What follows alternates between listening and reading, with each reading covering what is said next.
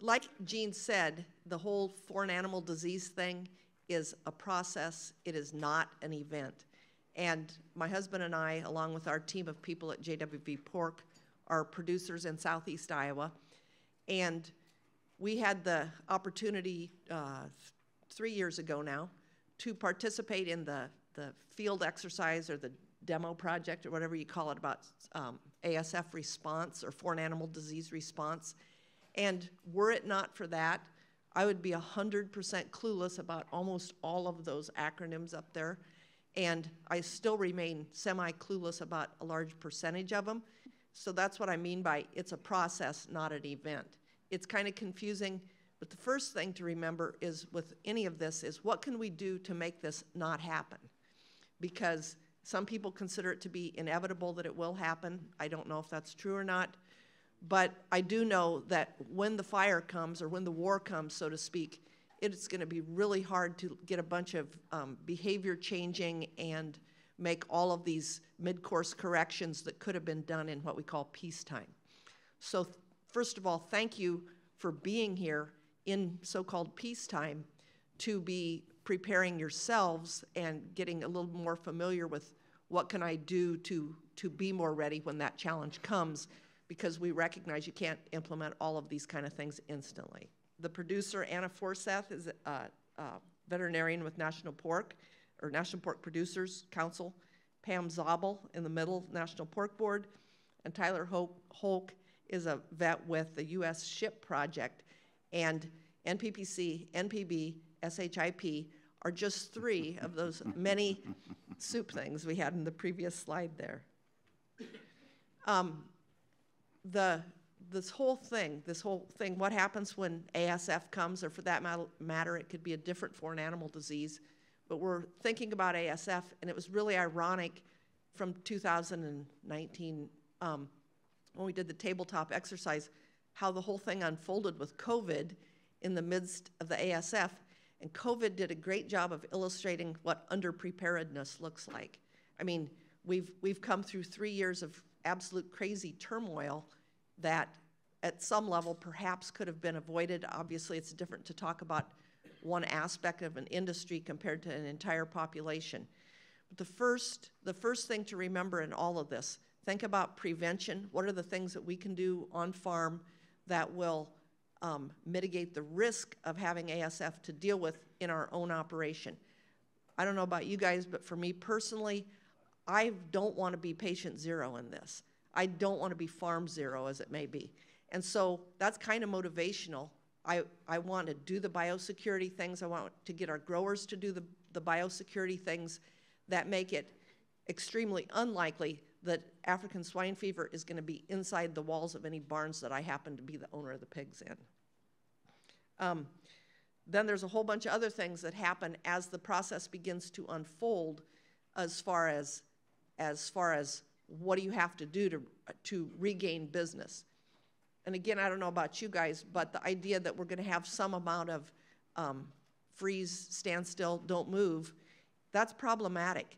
And so the idea of how to shorten that as much as possible, because we in our operation and maybe in yours depend heavily on the day-to-day cash flow that goes with selling pigs. Because right now, while you're writing checks for $8 corn, it would be nice to have revenue come in to fund those checks. So I'm highly motivated, let's say it like that. So again, summary of the same things I just said. Let's keep it out. Let's figure out how to be ready if it comes, whether it comes to wherever. You know, it could happen in Florida, and we might be doing everything right in our own individual operations, but it's still going to have an impact on us. And so, you know, we can think, well, we're kind of insulated for some reason because of our own practices. But these are preparedness steps that we need to get, whether ASF ever touches the state of Iowa or the state of Nebraska or wherever, so that we can continue to do business on a global level. And each of these things can be massively daunting. So when you listen here, listen lightly, and think about, the goal is before the end of the session is that when you leave here, where am I, and what could I do by the end of June? What's one thing I could do by the end of June? What's another thing maybe I could do by the end of July or August? Don't let the overwhelmedness of, oh my gosh, there's so much stuff, don't let that scare you away from doing anything. So with that, Anna is our first presenter here.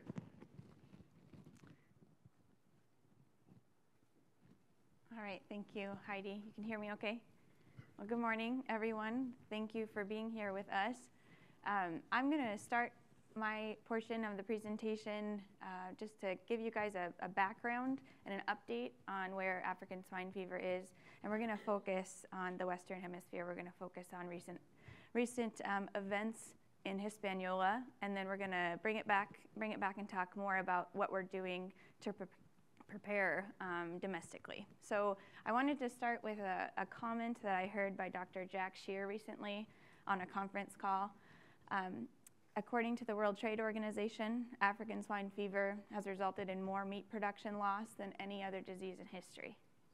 I think we have heard African swine fever described in a lot of ways. We've seen a lot of numbers, a lot of stats, but this hit me, and I hope that it hits some of you as well. This is a big deal, and we all know that, you all know that, and that's why you're here today.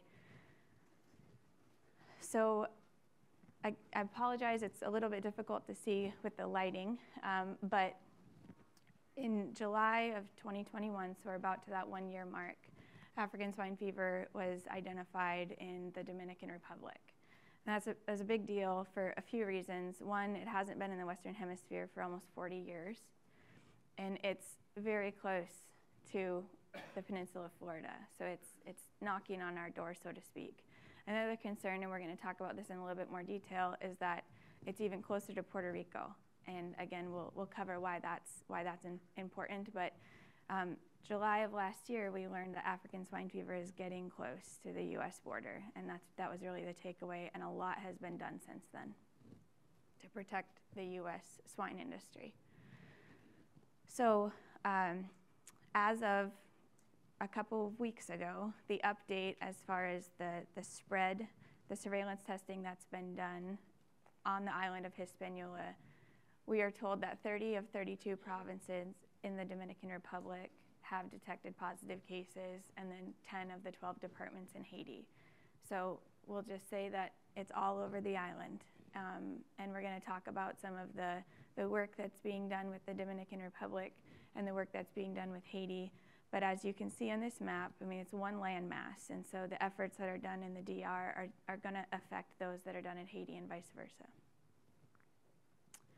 So just for background, a little bit about the Dominican Republic swine industry, and that's really going to be our focus, what's being done with the DR.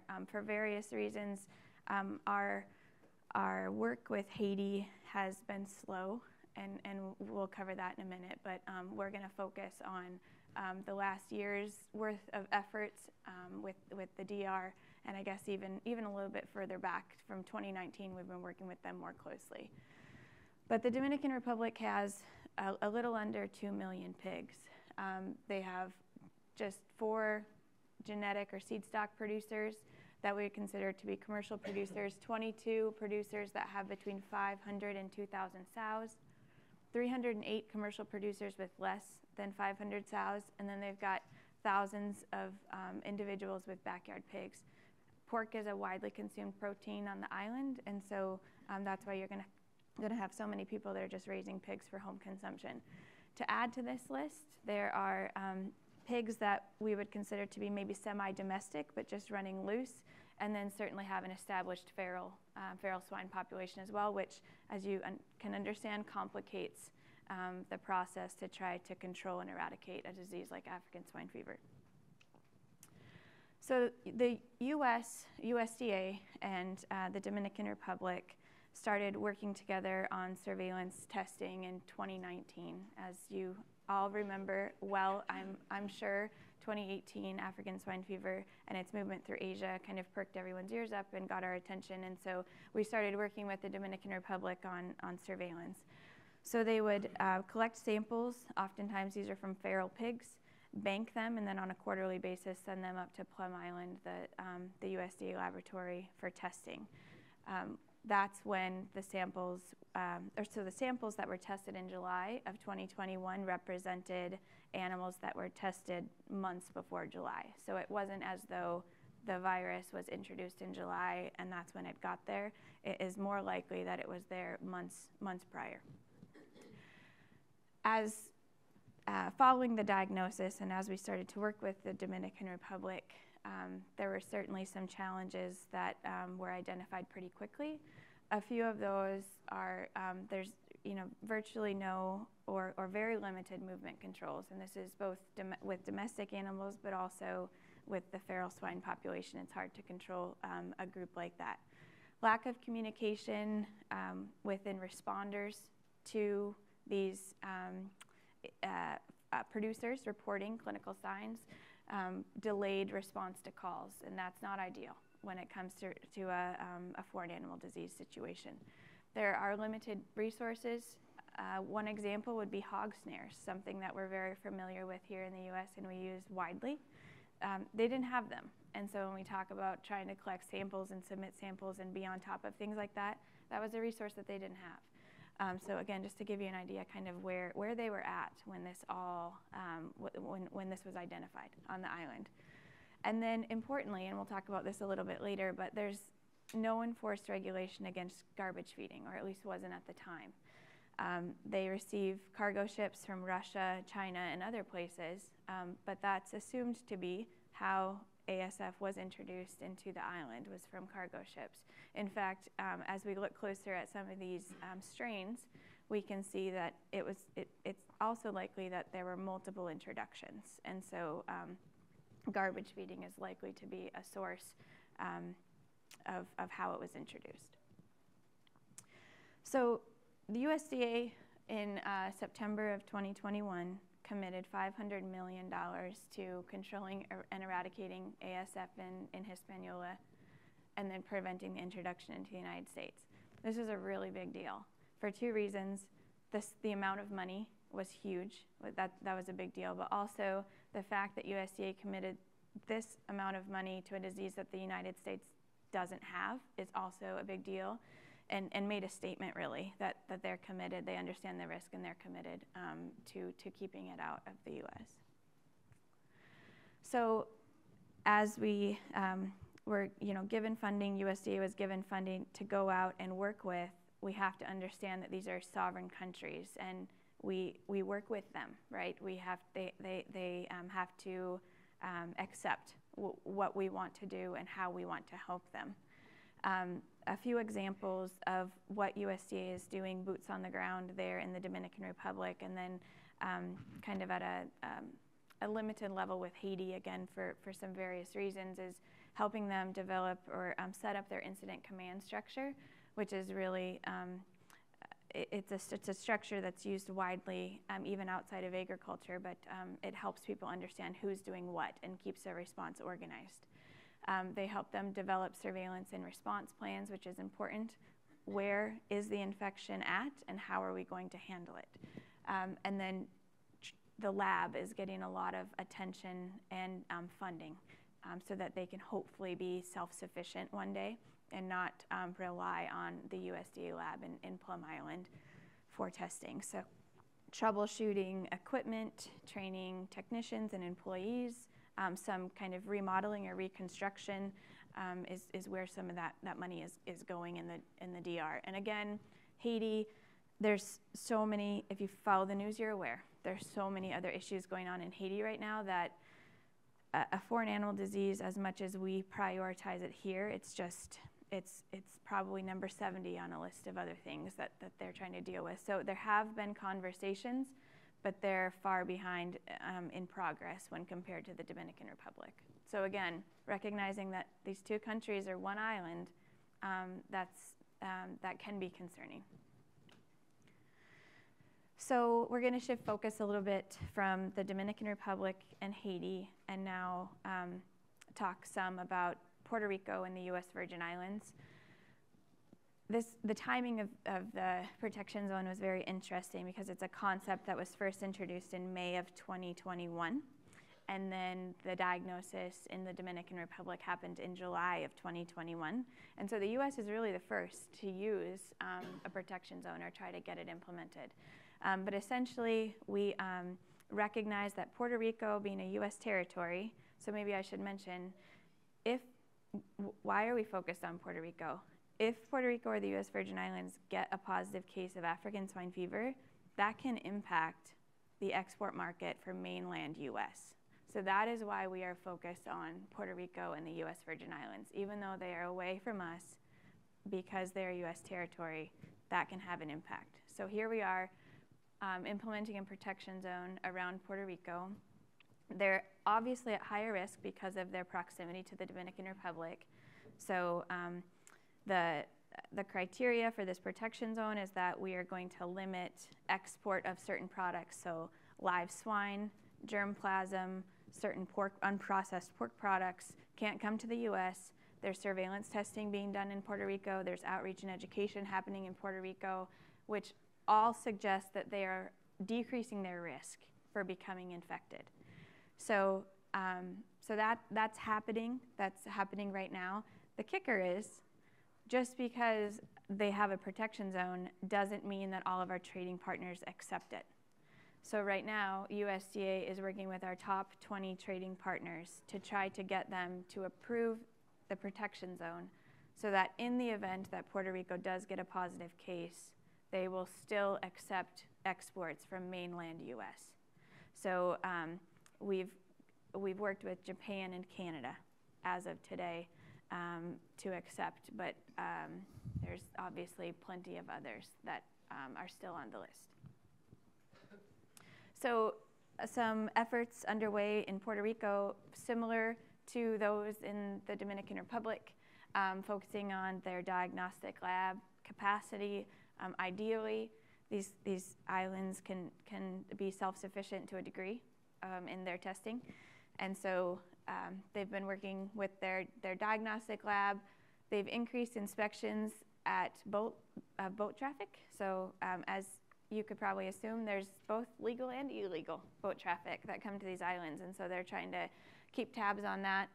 And then importantly, recognizing how ASF got into, or we assume got into the Dominican Republic, they're increasing inspections of licensed garbage feeders. There's 165 prems in Puerto Rico that are feeding licensed garbage feeders. So they're doing extra surveillance of any domestic swine at these prems. And they're also doing some surveillance testing and removal of feral swine on the island as well. So just to give you an idea, 325 samples were tested last year. So as far as bringing it back again more domestically, as far as our borders, a couple stats here first, as far as international travel. Over 130 million air travelers cross our border every year. And I should also say that these are 2018 stats, so this is pre-COVID. And then 5 times that many across land crossings. There was a 2 to 3% increase in referrals to ag inspectors between 2018 and 2019. And there was a 5% increase in the level of interdictions. So why is this a concern? These products can carry this virus and can be a risk, right? And so when you see that 1,100 meat products are seized each day, that's a big deal, right? And so that sets the stage for my next slide here. The Agriculture Quarantine Inspection Program are the individuals, or is the program where individuals are looking for these prohibited products, both in airports and then cargo areas would be another big focus point of theirs. So as you could understand, user fees, they're funded with user fees. So when you book an international flight and you see fees but don't get any description, our inclination is to get frustrated, but know that some of that is going to AQI, so it's a good deal, right? But when COVID happened and people stopped traveling, these fees fell dramatically, thus their funding fell dramatically. And so what happened is they moved a lot of these individuals that were working in airports over to the cargo area. And the results were wonderful, but also terrifying. So this, I know you can't read these numbers, that's not the point, but this red line here is March of 2020, and this is the pork products, the interdictions at cargo. And so you can see that because we had more resources looking for prohibited products in the cargo area, we were finding more of it. So oops, I missed an important point here. So when the user fees fell, NPPC and over 200 other ag groups recognized the risk or the concern associated with that. And so we worked to get $635 million in appropriations in 2021, and then another $250 million this year to keep these people employed, and you can see why. So Beagle Brigade would be another update that I wanted to share with you guys. I'm not sure how many of you have seen these dogs in action, but they're really awesome. There are over 165 canine teams, and they're kind of strategically placed in areas where we see higher international travel. The Beagle Brigade Act of 2022 is also something that NPPC is working on to try to authorize the National Detector Dog Training Center in Georgia. Right now, it's not like permanently funded, and so this is a big deal to keep this program up and running so that we can continue to get these dogs out in airports, because they're a huge asset. They can do things we cannot, so they're a big deal. And then the last slide, everybody, it seems rightly so, has questions about feral pigs, right? And you can see the map here highlighting the counties in which feral pigs reside, unfortunately. There's a lot of them, and so USDA Wildlife Services has identified 30 high-risk counties in Georgia, Florida, Louisiana, and Texas, and they are taking advantage of current feral swine control programs and are implementing surveillance for both African swine fever and classical swine fever. So that testing will be underway shortly, if not already.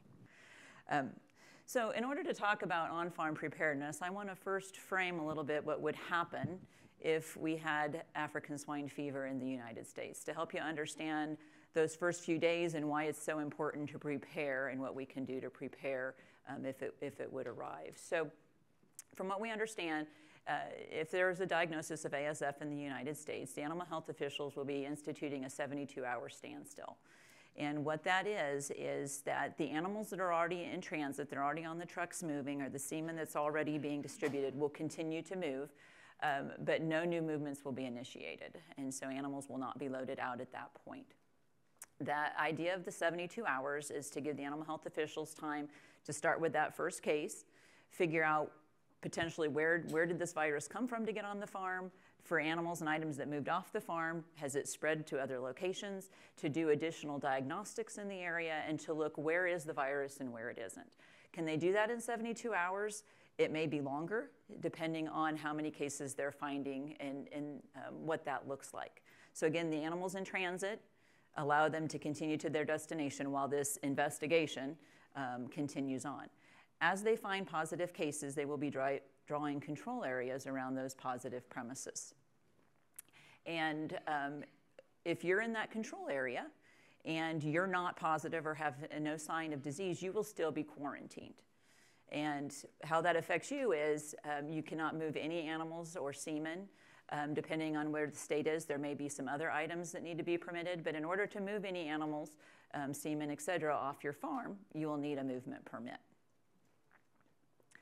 So let's talk just a little bit about those control areas. I have one drawn here on the map, but again, depending on how many sites are diagnosed as positive, there may be one large circle, there may be several small circles, they could overlap.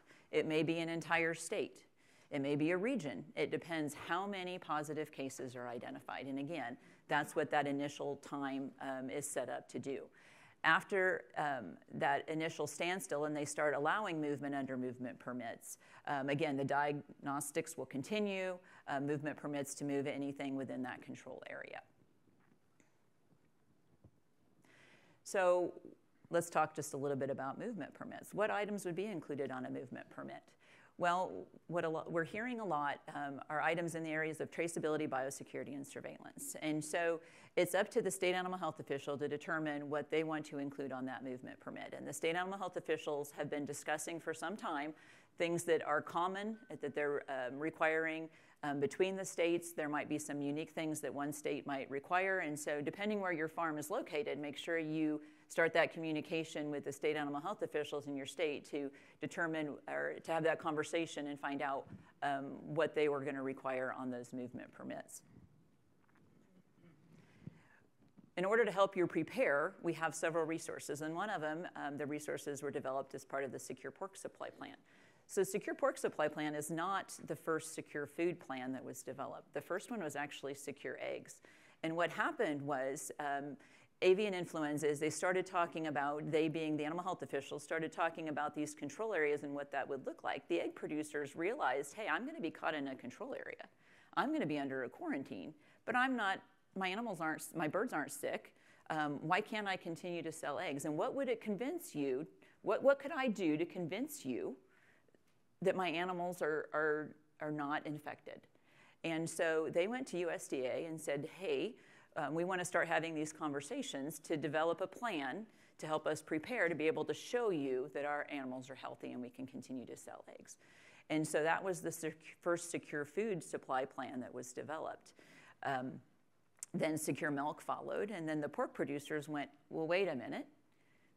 You know, this is a really great idea. We want to be able to demonstrate that we're free from disease too, so that we can receive those movement permits in the event that ASF, FMD, or CSF. So FMD, foot and mouth disease, CSF, classical swine fever, ASF, African swine fever, right?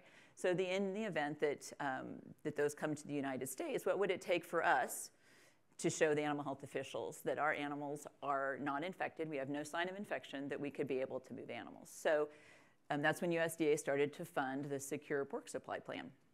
So again, it's guidance, it's voluntary. It was developed over many years of collaboration with producers, veterinarians, members of academia, animal health officials, to try to come up with the best resources to help producers prepare in the event that they get caught up in those control areas. So let's talk just a little about traceability. So from the standpoint of traceability, the most important thing right now that you can do that is very simple is to get that premises identification number, or PIN. It needs to reflect the actual location of the animals, the latitude and longitude of where the animals are located. That sounds very simple. I know when I signed up for my PIN in 2006, it had, were those zeros or were those O's? Okay. Depending if I have my glasses on, they may look like a 5 or an S, right? So there's things that you need to make sure when we talk about these PINs and we utilize them on diagnostic lab submissions or on animal movement records, that we get the PIN right. It's very easy to switch numbers. It's very easy to enter the wrong number. That can drastically affect where your premises is, or that it's not yours. So make sure that if you have a PIN, that it actually reflects the location of the animals and that you're entering it correctly. And then start recording animal movements if you're not doing that already. It's very important that when the animal health officials come to you and you're in that control area and you're connected to infected premises, that they say, you know, when did animals move to your site from that, or you know, where have animals moved off your site? So you need to be able to show those animal movement records. And then again, start associating that PIN with those animal movement records. That's like your social security number. That's what you put on your taxes, that's your medical records, they're all tied to your social security number. That PIN is what we tie everything to that site. So that's very important to make sure that PIN is accurate. Some people will check a PIN and they'll find out that it's actually with the lat and the long that's recorded, something went wrong and it's in the middle of the Atlantic Ocean, right? Or in the middle of downtown New York City. Something went wrong in recording that PIN. So make sure that those PINs actually reflect where the animals are. A little bit about biosecurity. It's important that you protect your animals. You know, for us to get that first case in the United States, it has to enter the United States, and we're working towards preventing that. But if it gets through those channels, then it needs to get on the farm. And if it gets on the farm, it needs to get into the animals. So we have stop points where we need to reduce the risk of getting the animals infected. And biosecurity is something that is in your control on your farms. And so Secure Pork has a template to create a site-specific biosecurity plan, talking through the different areas of risk and what you can do to implement measures to reduce that risk. And there's updates that are available. There's a lot of resources if you go to Secure Pork. It can be overwhelming when you look at the template. To what Heidi's saying, there's a lot of things to address on there. It may be that you decide, what can I do the first month? Maybe I get site-specific coveralls and boots. Maybe I worry about how I'm removing dead animals from the barns. Maybe it's looking at visitor entry. What can you do every month maybe to up your biosecurity game and get that plan written? If you're not doing it day to day, it's very hard the minute we have an outbreak that you're like, okay, I have 25 things I need to implement, now trying to remember, or have the people on your site, now they have to do all these extra things and they haven't been doing them before, and now it's becoming difficult for them to remember everything that you're asking of them. The templates are located at securepork.org.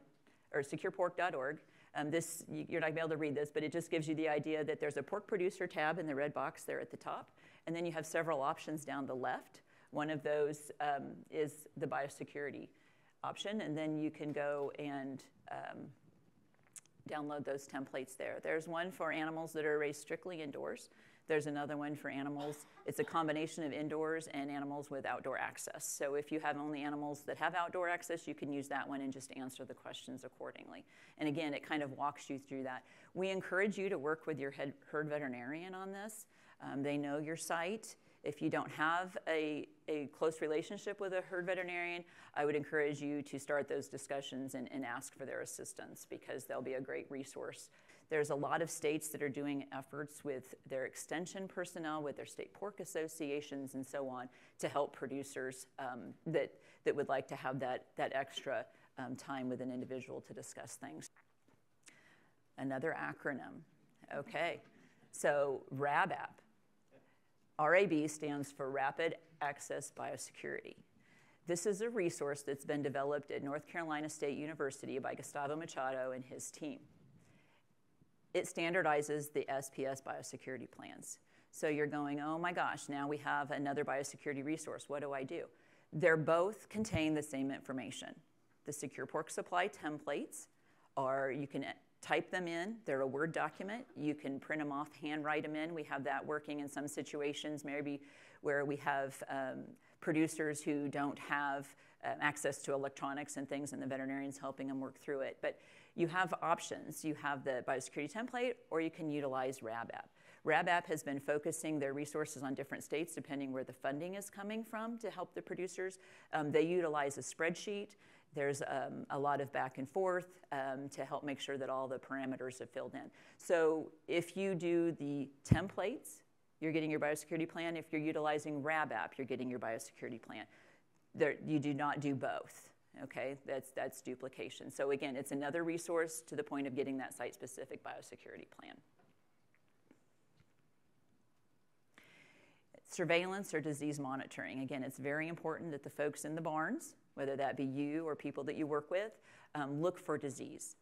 Now, years ago, we always thought with ASF, what we had heard before it got into China was that we were under the impression we'd walk into the barn and a third of the animals would be dead, right? That it would be a lot of death loss initially and so on.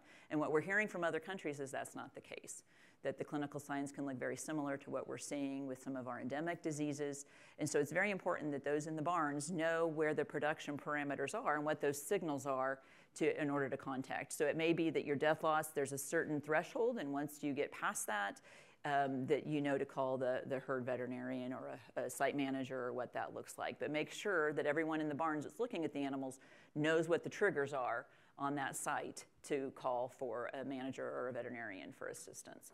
We do have resources. We have barn posters that have some of the clinical signs. They're laminated free to producers.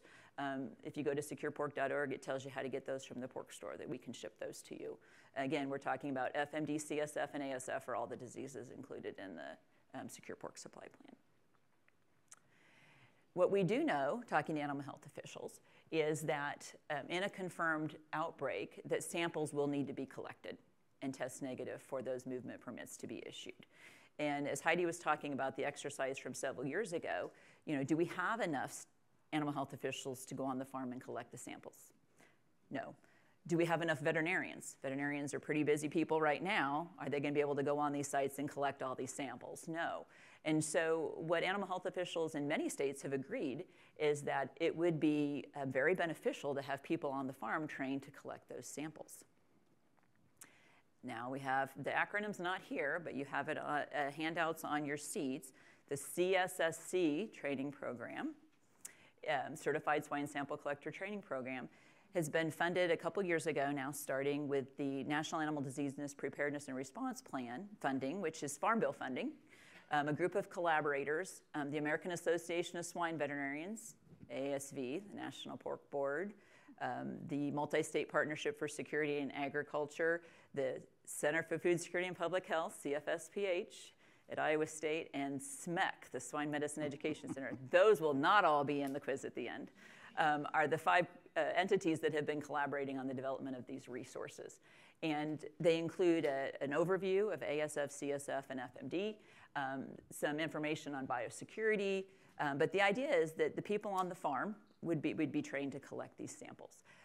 The training would be led by an accredited veterinarian who already has duties that they perform as an extension of the animal health officials, right? And so then we're asking for one more extension for these people on the farm, and they would be submitting samples under that accredited veterinarian or on behalf of them.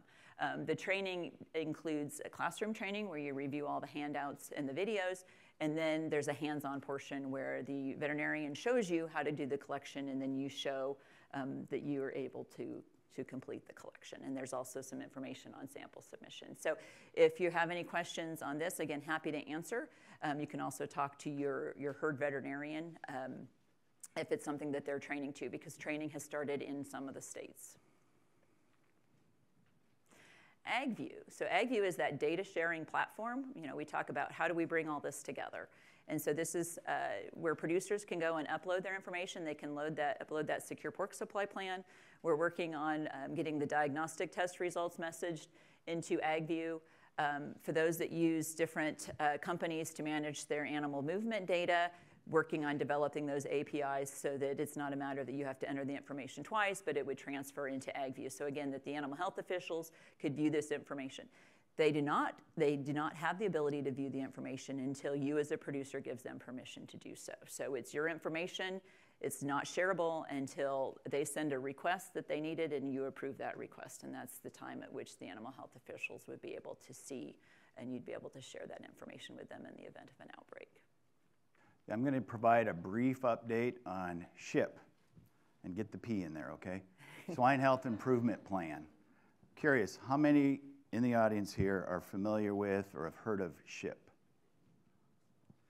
That's good. A year ago, I don't think we would have seen that many hands. So I'm going to give a brief update.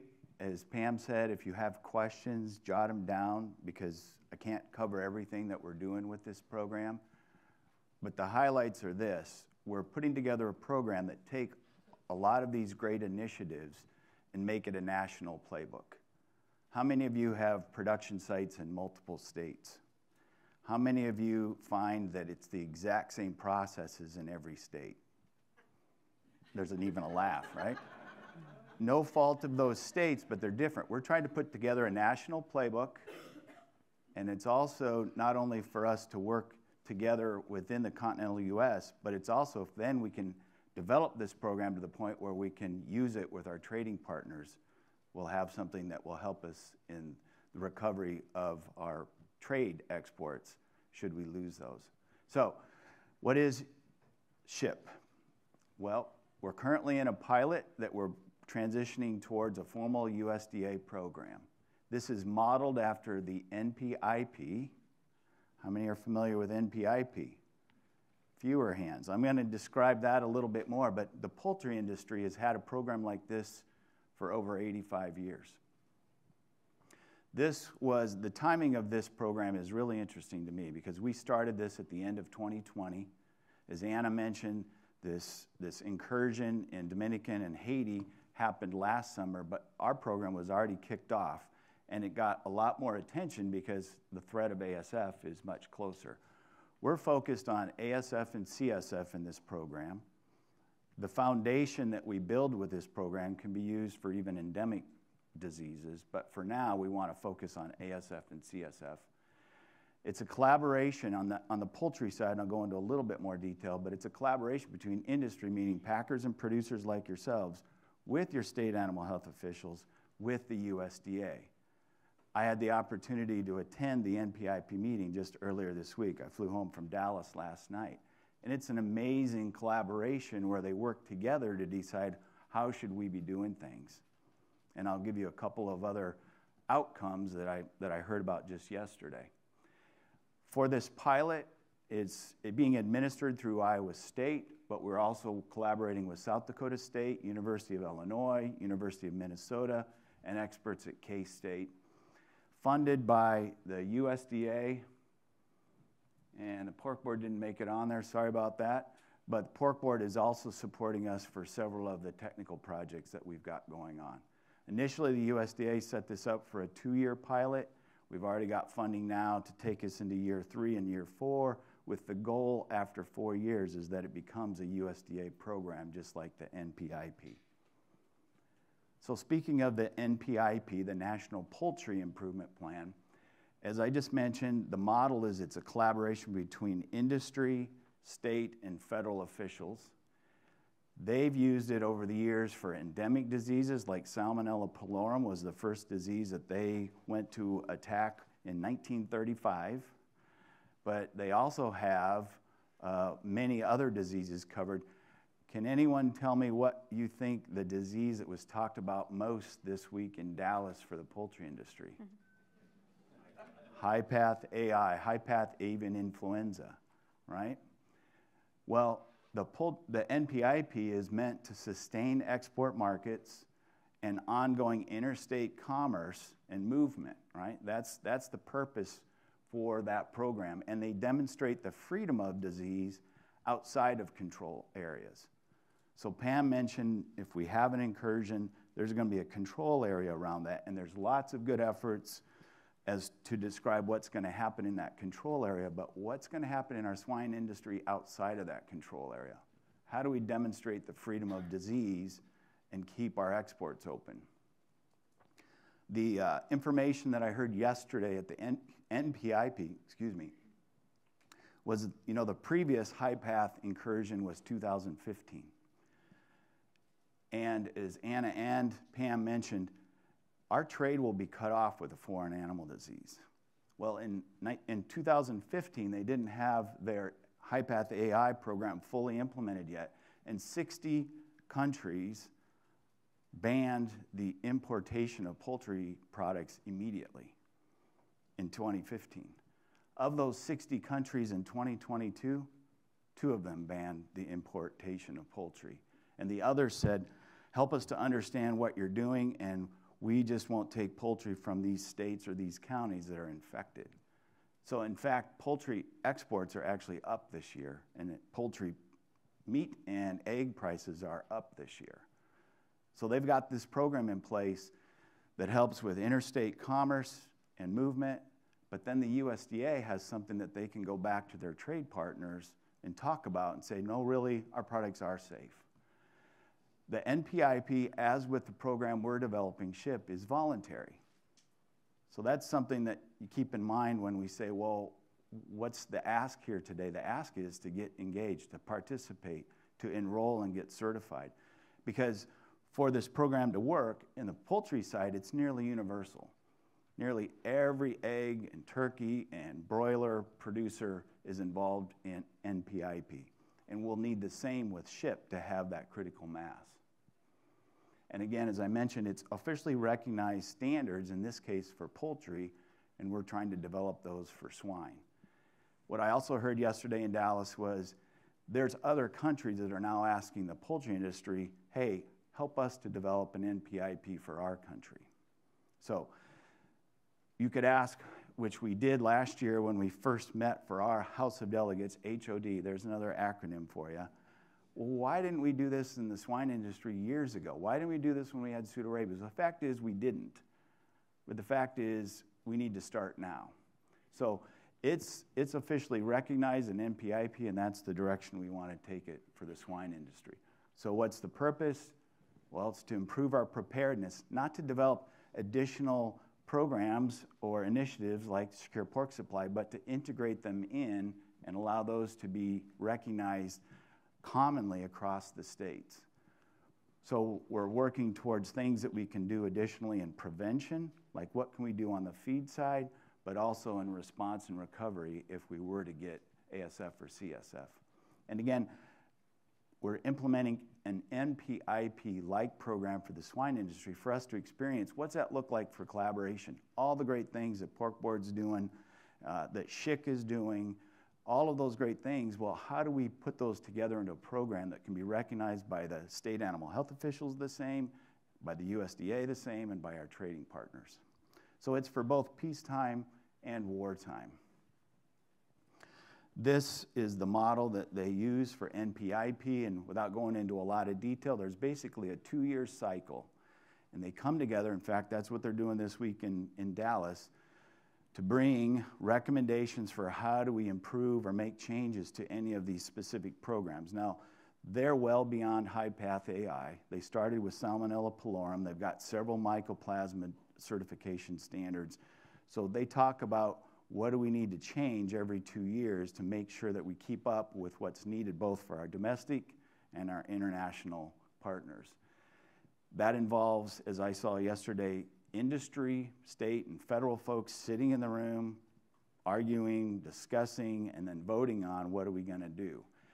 In the NPIP, because it's a formal USDA program, the outcome of that then becomes part of the CFR, okay? So it becomes government regulations. For our program, we're not there yet. We need to get to the point where it's a formal USDA program, but we're putting together basically what we call standards that you as producers or packers would meet or exceed in order to be enrolled and certified. And then the states are the ones that administer this. So Anna mentioned sovereign countries. Well, in this process over the last year and a half working with the different state animal health officials, I realized we're the United Sovereign States of America, right? Because each state has the authority to administer that in their own state. What we're providing is, hey, here's what we've agreed are going to be the standards or the requirements, and then it's administered at the state level. So that's a 2-year process at NPIP. To get us going from ground zero to a USDA program, we're meeting every year. So we had our first House of Delegates last year. We had 28 states represented. When I first started working on this project in December of 2020, we talked about if we could get 10 to 15 states to participate in the pilot, and hopefully many of the large swine producing states, that would be a success. We had 28 states represented at the House of Delegates last August. We have our next House of Delegates in September of this year, and we've actually picked up Mississippi and Alabama and hopefully Georgia, so that southeast little quadrant will also be participating. So obviously for a national program, eventually this pilot will need to involve all of the states. But that's a pretty good start for having been in the process for the last year and a half.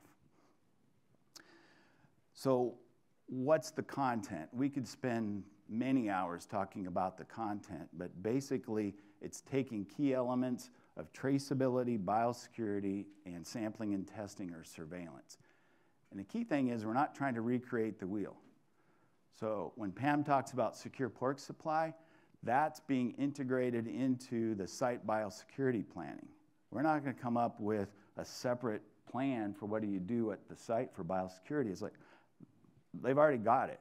Now let's see if all the states recognize it the same way, right? Another example is the Certified Sampler Program. Okay, well, That's something that we think all of the states should recognize. That's something that I would anticipate is going to be one of the standards put forth at our House of Delegates to say that's a requirement. If you're enrolled in SHIP, have somebody trained by an accredited veterinarian to gather samples, because there won't be enough veterinarians if we get an incursion. So those are just a couple of examples. There's going to be some heated topics, I would imagine, because when we start talking about traceability, does our industry have the political will to really do it? And if so, then we've got tools like AgView that can help us with movement data. Another heated topic will probably be around truck wash or live haul sanitation. There's several members that are saying we've got to start making some progress. If you look at some of the other key pork export countries, they're at a whole different level, both on traceability but also on sanitation. And so, not that there will be a standard or a requirement put in place this year for that, but it will have the dialogue and say, how can we make progress, and what does that look like? So those would just be a few examples. In biosecurity, there's also a feed biosafety working group that's been led by K-State, and that's actually a continuation of all the work that's been done with the pork board already with that group. But now we're saying, well, what would a verified supplier or responsible importer program look like? So that when we're bringing in ingredients, which the only options are from countries with ASF or CSF, we feel comfortable we're not going to bring that virus in. So there'll be plenty to talk about. The House of Delegates is September 6th through the 8th, and it'll be in Bloomington, Minnesota. And if you're interested in SHIP at all, visit with your state, and we'd love to see you at that meeting, because we want folks that are engaged and want to see this program succeed. My last slide is just, well, how do you enroll? If you're not already enrolled, it's fairly straightforward. Enrollment is at the state level. Again, it's administered by an official state agency. OSA, one more acronym. And that OSA will need an enrollment form, and you can put one site on, or you can put all of your sites on the same enrollment form for that state. And the only other thing for enrollment is that you fill out a site biosecurity, or excuse me, a biosecurity survey. And there's been a little bit of confusion there. Well, why do you want to gather more biosecurity information? It's helping our working groups in feed, in live haul, truck wash, all of those. It's helping inform them, where are we at today? One of the questions is, what percentage of your sites have a secure pork supply plan, right? So that's good information to have. By the way, the answer is, for those that have enrolled already, which is around 4,000 sites, it's running about 96%, which is really good. That's for enrollment. You send in a form, you fill out a biosecurity survey, one for each state, and that can be one site or multiple sites. And then you acknowledge the understanding and compliance with the requirements, which the first year, in August of last year, we voted on some standards, and that'll continue to grow as we need that program to be robust. And that's enrollment. So that's the ask from SHIP right now, is to get more informed, to enroll if you haven't already, and then if interested, engage with us at the House of Delegates in September. So we're going to talk a little bit about what it looks like from a producer's perspective on what they do to prepare in just a few minutes here, and kind of where that sits them in the event of an ASF outbreak here. So let's take, we're going to call Producer 1. Producer 1 has been working very hard to prepare. Producer 1 has been certified in SHIP in the area of traceability, gotten those pins in place to reflect the actual location of the animals, working hard to tracking animal movements. That may be through a company that is assisting with that. They have created their biosecurity written plans. That could be through, again, RABapp or through the templates with the help of their veterinarians. So they've got their written plan. They have implemented everything they can prior to.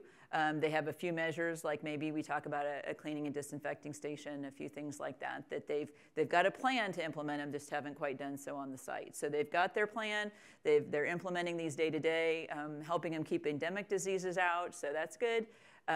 They have, as far as surveillance, they have individuals on the farm trained to collect these sample types in the event of an outbreak, and they've created an AgView account. They update it regularly. They've got their animal movement information in there. They've got their biosecurity plan in there. And so they've taken a lot of steps to prepare. So now if they've landed in the control area, right, now we have an outbreak, and their farm is now located in the control area. How has all of this helped that producer? Well, from the biosecurity standpoint, it's helping them reduce the risk of introducing the virus on the farm. So it's helping protect the animals, right? Because they're implemented these measures. They're used to doing them. When they're asked to do surveillance testing, they've got people trained. So if they're told to collect certain samples from animals that have died, or if they're asked to collect blood or oral fluids or whatever they're asked to collect, we have a lot of sample types that they're trained to. They're proficient and they're able to do that. So they can get those samples collected, they can get them submitted to the lab, they can show that their site is negative, they've got their biosecurity plan in place, they've got their PIN, they're putting it with their diagnostic testing, they've got their animal movements, to the point they can say to their animal, depending what state you're in, they can say to the animal health official, look, I've got everything that you're asking on this movement permit, will you grant me one? And so that's where the level of preparedness has helped them if they've landed in that control area. So, On the other hand. Well, yeah. So on the other hand, what if you're not in the control zone? Because again, that's where a lot of the focus has been. How do we demonstrate freedom of disease outside of that control zone? So if it's that producer, but you're not in the control zone, but you are certified and shipped, which means you've got the traceability in place, you've got the biosecurity in place, you've got the surveillance, you've got an AgView account, you're using that. What does that look like? Well, where you, if you model that against the NPIP right now with high path, those sites that are outside of a control zone can move fairly freely. And a lot of the state animal health officials are asking, they're assuming you're NPIP certified. I say assuming, they're actually checking. But if they're not NPIP certified, there's additional testing that's required.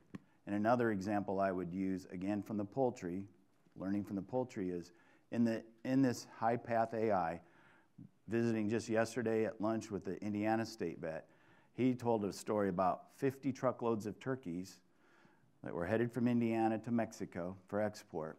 They got stopped at the border because of high path, and at the border they called back, and the state vets called back and forth, and they said, remind them they're NPIP certified. They reminded them they are MPI certified, and here you go, back through. So I talk about this scenario more in the industry, because I believe we need this program for the industry, but in order for it to be successful for the industry, we need as many producers and packers to participate. So now we're going to talk about our second scenario, Producer 2. So Producer 2 has not yet been certified in SHIP, has a verified PIN, so it has accomplished that and knows it's where the animals are located, but is not tracking the animal movements yet, has not determined if there's a company they want to use, or they're not tracking them on paper. Biosecurity, they started that written plan, but there's a lot of other priorities, and they just, it's kind of got set aside, so they haven't finished it. So therefore, they haven't implemented all the measures yet on their farm. The surveillance, they haven't trained anybody yet. They were kind of hoping maybe the herd veterinarian would be able to come out and help collect samples in the event that they need to collect those samples. And the AgView, they've been to meetings, they've heard about it, they've meant to create an account, but just quite haven't got there yet. So, you know, we're all well-intended. We all have a lot of things to do in our lives and a lot of priorities, and sometimes our intentions are there, but we just didn't quite get it done yet. So this Producer 2, now we're in the middle of an outbreak, and they're located in a control area. So how has this positioned the producer? Well, with the biosecurity, they aren't taking all the measures to help protect their farm, right? If they're in a state where they need to share that biosecurity plan with the state animal health official, they've got writing to do. If you want to have your herd veterinarian help you, your herd veterinarian is probably pretty busy now in the midst of this outbreak, right? So I'm not sure that they're going to have time to help you write the biosecurity plan or implement what the best measures might be to protect your animals. As far as surveillance, you know, if again you're calling that veterinarian hoping that they can come out and help collect samples, depending how quickly you needed that movement permit, it may be a while before that veterinarian may be able to assist you in getting those samples collected. The state animal health official may ask you for animal movement records. They want to know if you're connected to a farm that is positive right now. And if you can't produce those, that may delay things. So again, hasn't created that AgView account, so not able to share the data through AgView. So again, that producer, well-intended, had a lot of things that they that wanted to get done, didn't quite get there, and now they're in the middle of a control area and they don't quite have their ducks in a row to be able to request that movement permit. One other thing on the certified sampler from a biosecurity standpoint, when the drama comes, it's like, do you really want the vet who was just at a dangerous place going to the next place that could be clean, but up until the vet gets there? And what are reasonable biosecurity expectations if you have to depend on a very finite number of people or one clinic's worth of vets? So kudos to the people who are going to get signed up for the certified sampler here soon. So. And really, for this last scenario, it's not a whole lot different than the previous one. Even though you're not in a control area, if you haven't done these things to be ready, you could be faced with not being able to move your pigs across state lines. I'm going to talk at two levels here. At the farm level, might not be able to move out either to state lines or to your packer processor. And then at the industry level, if we're not ready here, outside of the control zones, those lockdowns may last a long time until we figure out where this is. You may not be moving animals across state lines, period. And if, as an industry, we're not ready, your packing plant might be shut down. So the time is now. Gene started this by saying, are we ready for ASF? No. Are we better off today than we were yesterday? Yes. But let's continue with the tools that we've got and support the program that we're developing. So the call to action here is to get signed up in SHIP and to create your AgView account, to do the biosecurity. And me personally, I'd say do the biosecurity first, because it also helps with every other disease, not just foreign animal disease, and because that takes forever to get people's habits changed if you don't have good habits in place, and to improve your on-farm surveillance.